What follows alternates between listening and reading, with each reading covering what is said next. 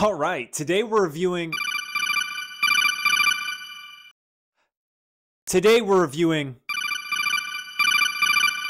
Metal Gear Solid 1.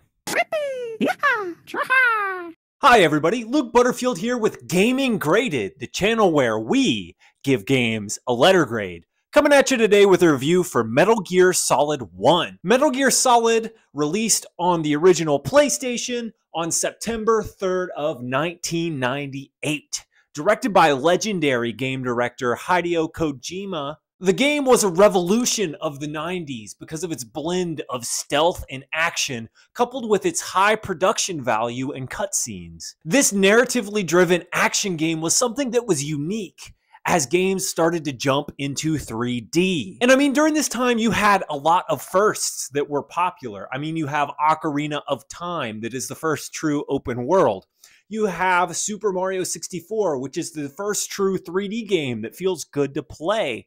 And you have Metal Gear Solid, the first cutscene-driven narrative action experience. I mean, Metal Gear Solid is the blueprint for the narratively driven AAA experiences we have today. Look, you can't deny the game's influence. I mean, you don't get The Last of Us, you don't get Uncharted, you don't get stuff even like The Witcher without Metal Gear Solid paving the path. At the time, Metal Gear Solid became a game that was synonymous with the original PlayStation due to its intriguing narrative, its interesting characters, and its decent gameplay variety as well. My first experience with Metal Gear Solid was at 13 years old in 2011. I remember at the time, while the graphics were dated and the gameplay was old, it was the touching narrative of Solid Snake and his transformation that really captured me. So with the release of the Master Collection in 2024, how does Metal Gear Solid hold up? Is it still the classic that we think of today, or is it just a little bit dated? Let's discuss. So what is Metal Gear Solid? What does the gameplay look like? Metal Gear Solid is a stealth game starring Solid Snake, a spy that must sneak into Shadow Moses Island, an Alaskan military base that terrorists have taken over and are threatening to launch a nuke.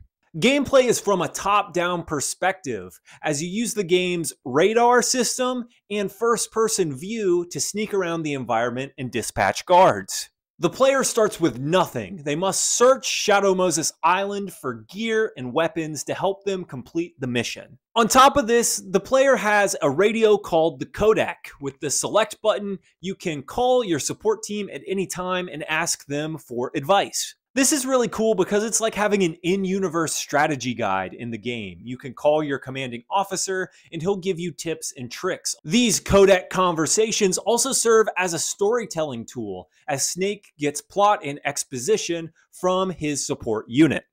Ultimately, the gameplay revolves around using stealth, guns, and gear to explore Shadow Moses Island, going from story beat to boss fight to story beat. The narrative and the cutscenes really are the driving force here. It is what's keeping the player engaged, and it is what contextualizes the gameplay around it. So that's a very quick overview of Metal Gear Solid 1. Let's start by talking about what works here. Let's talk about the good. I want to start off by talking about Solid Snake, the main protagonist. Solid Snake is the greatest character in all of video games ever. Part of the reason this is because of his arc in Metal Gear Solid 1. At the beginning of MGS1, Snake is a man of violence. He has killed his best friend, Frank Yeager, and his father, Big Boss. At the beginning of the game, Snake has given up on people.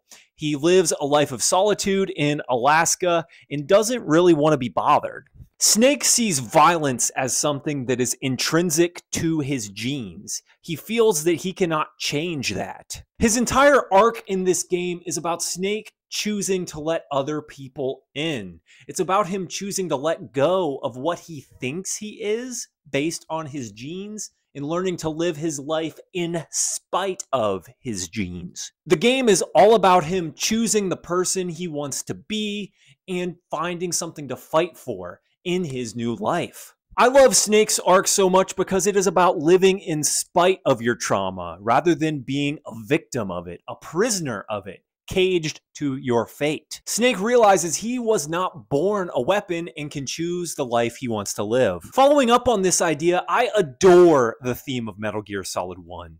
The theme of this game is genes. No, not those ones. I'm talking about genetic makeup. Metal Gear Solid 1 is all about the idea of genetic predetermination.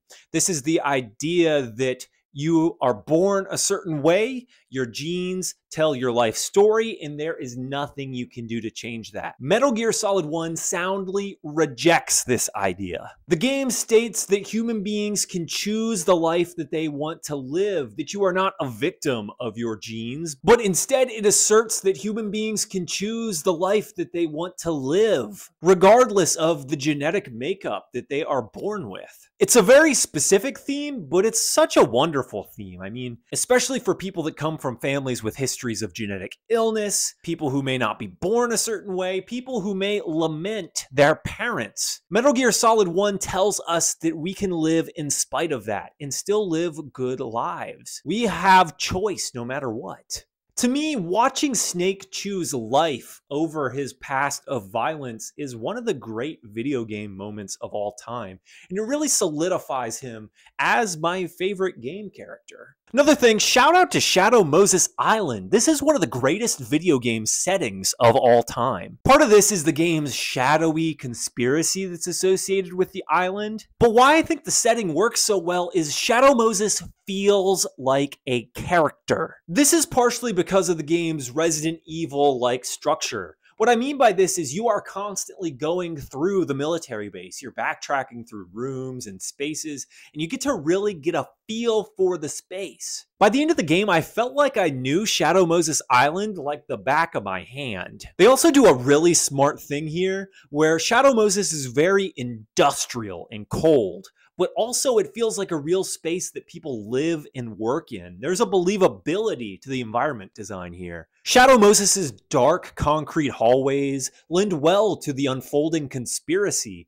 It makes the entire place feel foreboding, as there's something going on that you can't quite put your finger on. Following up on this, the plot of Metal Gear Solid 1 is amazing. And it's partially because of the game's simplicity. Look, I get that the Metal Gear series is convoluted, but I do think 1 and 3 have the most straightforward plots. Metal Gear Solid 1 is a straightforward story about a government conspiracy to build Metal Gear Rex, a walking bipedal robot that can shoot nuclear warheads from anywhere. It's very straightforward, but there are enough twists and turns to keep you on your toes. I was constantly engaged by the game's conspiracy as I was watching it unfold. Metal Gear Solid 1 does a great job with its mystery by leaving just enough breadcrumbs, and those breadcrumbs come together at the end to create a solution that's logical-ish. It makes enough sense to work. Also, shout out to the core radio support team in Metal Gear Solid 1.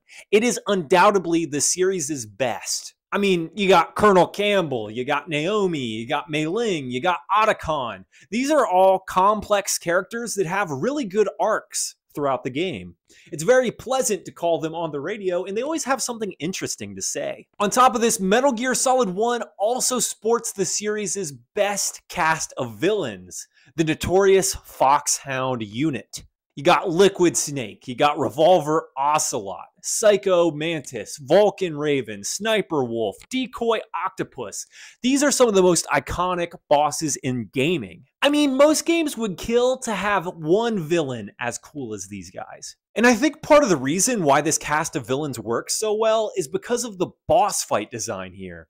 The boss fight design in Metal Gear Solid 1 is immaculate. Every boss fight is this well thought out concept, and there's some gimmick there that's really interesting and makes it feel different from the last. I mean, look, Psycho Mantis is obviously the highlight with his fourth wall breaks and messing with your TV, but there are so many other awesome fights here. I mean, you have that great fight with Sniper Wolf in the snow where you're both maneuvering around trees trying to get the angle on each other. Vulcan Raven is this awesome fight in a warehouse where you're ducking and weaving around corners trying to get the angle on him so you can shoot him. I even love the final boss fight with Liquid, as it's this awesome bare knuckle brawl on top of Metal Gear Rex. There's a scope to it that still holds up even for a PlayStation 1 game. The boss fights here are always a great treat because they produce a lot of gameplay variety. You're forced to think about the core mechanics in a way you don't normally have to in Metal Gear Solid 1. And I think it's worth noting, one last thing, shout out to the trauma dumping these bosses do when you defeat them. The game does a great job of giving you context for its villains, and the game is very anti-war, and you can really tell how war has ruined these villains' lives. It creates very compelling villains that might not necessarily get the most screen time. One final thing I want to say, and this is a controversial opinion, I think Metal Gear Solid 1 does play well when you wrap your mind around the very specific way that it does play. Look, I'm not crazy. The game is old and clunky, but once you get a feel for the controls, the game is a lot of fun to play. You'll knock on a wall to get a guard to come around, and you'll take him out, and his buddy will hear it, and you'll plant a claymore mine, and you'll run around, and the guard will blow up. The gameplay is very simple, but there's just enough options here to make experimenting and messing with the guards fun. Hot take alert! I think rather than bitching about old games playing bad, we should approach older titles with the context in which the gameplay was created in mind. Being able to appreciate older games in spite of the dated ways they play is a skill. I mean, it's like reading older books. With how expensive games are to make, it is not realistic for every game to be remade. We have to build gaming literacy with older titles. One more last thing for real this time. I do think the soundtrack in Metal Gear Solid is incredible. The tracks here have this awesome industrial digital edge to them with a whole lot of sneaky thrown in. I think of the Alert theme in particular. This is an iconic gaming track, up there with the Legend of Zelda theme or the Mario theme. It creates this dire feeling of having an entire bass on top of you. When I think about Metal Gear, I think of this track. For me though, the standout track here is The Best Is Yet to Come. This is a somber yet serene Gaelic folk track that plays over pivotal moments in the game. I remember getting weirdly emotional the first time I finished Metal Gear Solid, and this track played over stock footage of polar bears in Alaska. There's a serene beauty to the track. There's something so beautiful and sad that the instrumentation and vocals provides that pairs beautifully with the game's dire message about nuclear annihilation and anti-war. And I think the song pairs beautifully with the game's theme, as when you translate the lyrics, they're all about reveling in the simple things and enjoying life.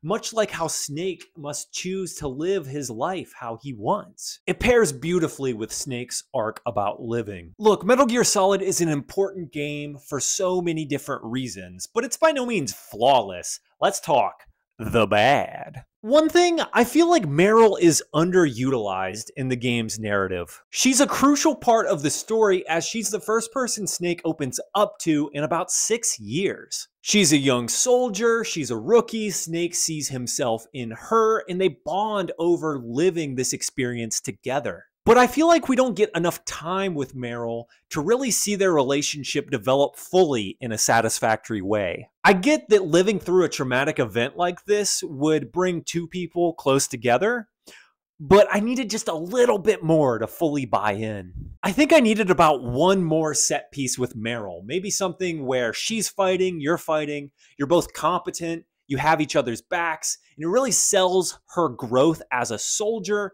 and her bond with Snake. One last thing, and I know I just ranted about the game actually playing well, but the sniping here just feels bad. This really becomes a problem in the game's 2 sniper boss fights, where they do something ambitious where you have weapon sway. And I think that's a cool idea for the time, but really when aiming already feels pretty off, the weapon swaying back and forth just makes the shooting feel that much worse. You can take in-game medicine to make the weapon sway go away, but even then the sniping just doesn't feel super great. These boss fights are doable, but they are a low point of the game. Metal Gear Solid is an important game to me because it is the genesis of the types of games that I love to play. Give me games with cutscenes that drive the narrative. Give me games with intricate lore. Give me games where the characters just sit there and talk. This obviously doesn't have to be all games, but I do think games that have cutscenes should not just be disregarded as interactive movies. Narratively driven experiences are just as valuable and important as gameplay driven experiences. Frankly, I'm kind of sick of gamers acting like a game is an affront to the medium because it's cutscene driven. Games can be many different things. That is what is so great about this medium. And Metal Gear Solid is one of the greats of this medium. It holds up because of its high production value, its emphasis on story and characters, while also giving the player tons of weapons and items that are fun to play around with. Metal Gear Solid couldn't be a movie. Its long runtime is spent thoroughly developing its characters and its world, and the game is better. The story is better because you play it. All in all, the story of Solid Snake living in spite of his genes, choosing the life he wants to live, is a story that will stick with me for the rest of my life. It's a powerful narrative about choosing who you want to be rather than letting others in your past define who you are. Couple this with the game's influence. Couple this with the first game to be cutscene driven, the first game to be narratively driven, and you have a game that is just as influential as Ocarina of Time or Mario 64. All in all, Metal Gear Solid, it's a masterpiece. Remember, this channel is a collection of bad opinions. Love what you saw? Hate what you saw? Drop a comment down below. Let's discuss. Remember to like, subscribe, and ring that bell. Videos are always coming.